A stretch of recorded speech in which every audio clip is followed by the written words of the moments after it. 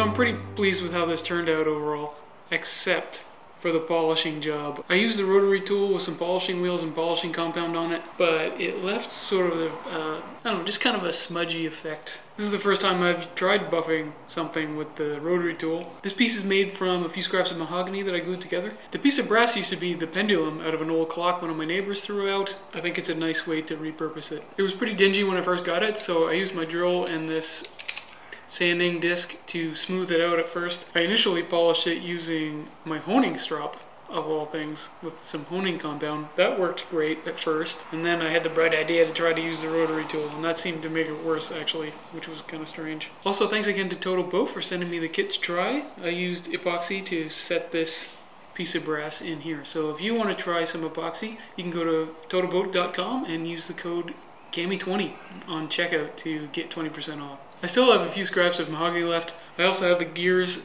out of the clock that I took apart. So you can bet you'll be seeing that in an upcoming project from Cami's garage.